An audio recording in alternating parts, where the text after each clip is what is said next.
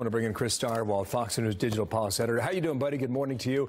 We can talk about immigration. I mean, you can throw a dart at the board today, but when you think about the president leaving this hour for Argentina, oftentimes these trips don't amount to much, Chris.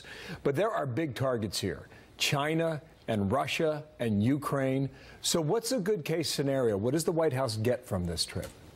So the G20 hasn't amounted to much over history. This was a response to the financial crisis. This is too big of a group to functionally do anything. When we think about groups that do stuff, it's usually 3 or 4 countries working together, maybe 7.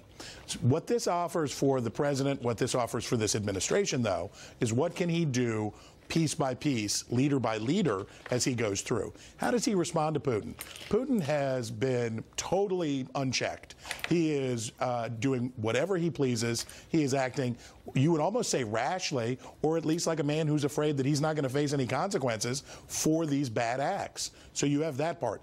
Remember, they were trying to interfere with our midterm elections. They are acting provocatively with Ukraine. They are doing all of those things. So he's got that piece. Then he's got the China piece. So far, China has walked slow.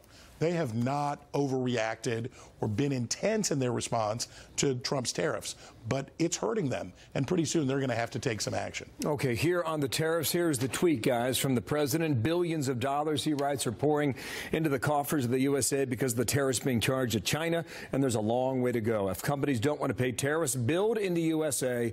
Otherwise, let's just make our country richer ever than before. There is a long way to go. That's the sentence that sticks out in my mind.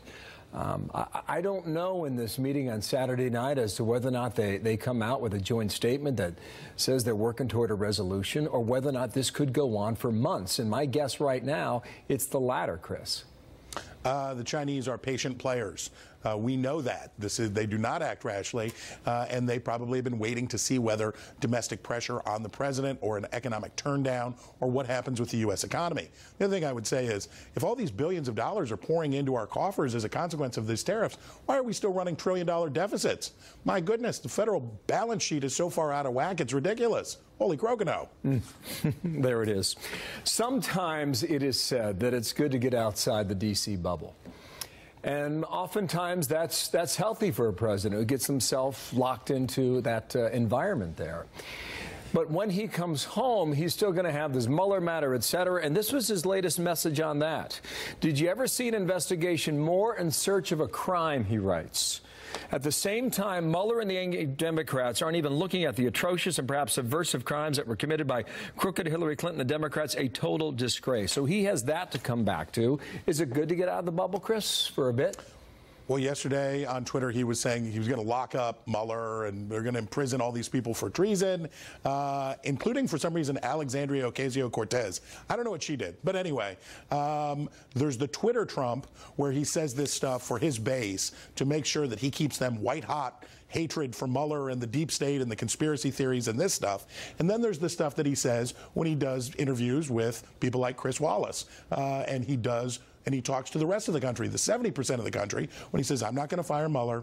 Everything is going according to plan. This is all fine. So it's the two messages. It's the one for his devotees, and it's one for the rest of the country. Okay. You sound like some crocono in your voice. I've been hanging out with the caravan. I got it from Griff. I got you. Senator Kennedy on immigration from Martha last night. Watch here. Roll it and listen. The insider elites and the nature cure quacks up here in D.C. lecture the president every day about the rule of law. And yes, the rule of law is important. But how come it doesn't apply to those who are trying to break our immigration laws? I mean, you could drown in the hypocrisy. Get a quick word on this as to whether or not you think there could be some sort of deal cut between the Senate and the House on that funding bill, Chris. The obliviousness of Democrats on this subject, their inability to understand how this not only reinforces the president's point, but undercuts their own on immigration, means that they're not likely to come to the table because they don't understand how they're being disadvantaged. They don't know how this is hurting them, so I don't think they're able to really talk turkey yet. Oh, thank you, sir. We'll talk to you real soon, Chris.